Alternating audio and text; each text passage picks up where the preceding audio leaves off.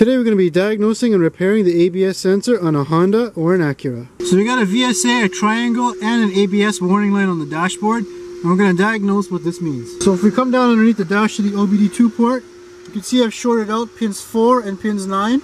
That'll put the car into diagnostic mode. Then I'm going to hold my foot on the brake and turn the ignition on and count the blinks on the ABS lights to get all the codes.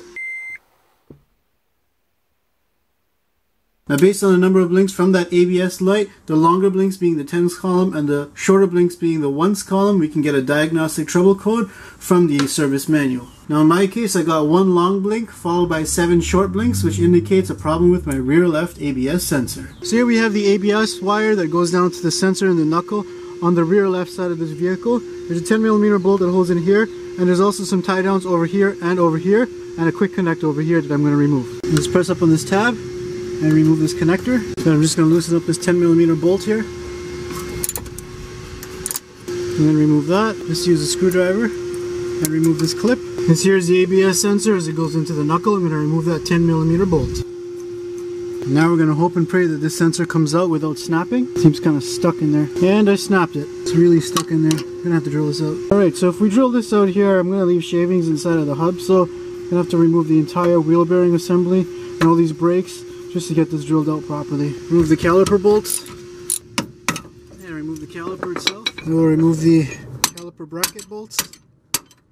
Take off the caliper bracket. The rotor screws are out, but this rotor is seized on there, so I'm going to have to beat it off. Oh, that's not easy. Remove the rotor. 4 bolts holding the hub on. I'm just going to punch out what's left of this ABS sensor here. So I tried to punch out the sensor, but no luck. So I'm just going to have to drill it out.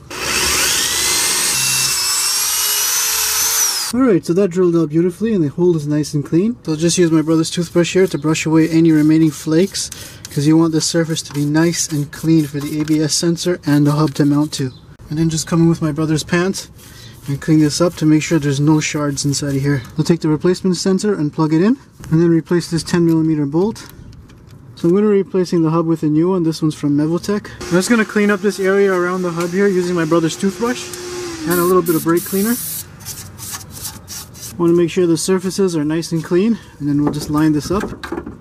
Put some good anti-seize on these bolts because they were really rusted to get off. Then I'm going to reinstall these hub bolts, and we'll just snug those hub bolts down nice and snug. And reinstall the rotor. Yeah, replace the caliper bracket, and I'm going to replace the caliper itself. Now with the ABS line, I'm just going to reclip this guy back into here and then just plug this in. And then replace this little 10mm bolt over here. Now if we turn the vehicle on, you can see that the VSA and the ABS light now go out.